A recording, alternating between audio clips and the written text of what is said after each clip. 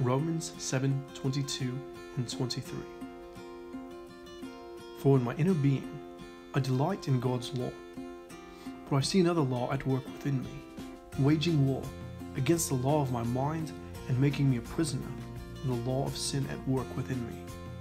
In general, it would seem that most of us, whether we've accepted Christ or not, delight in God's law. Think back to what Paul says about God's law. It's present in his creation.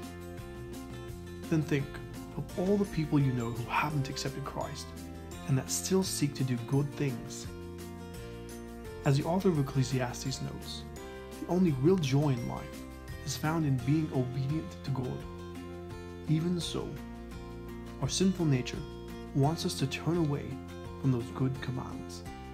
Today, ask God for strength needed to put away the things of the flesh, our desires that don't line up with God.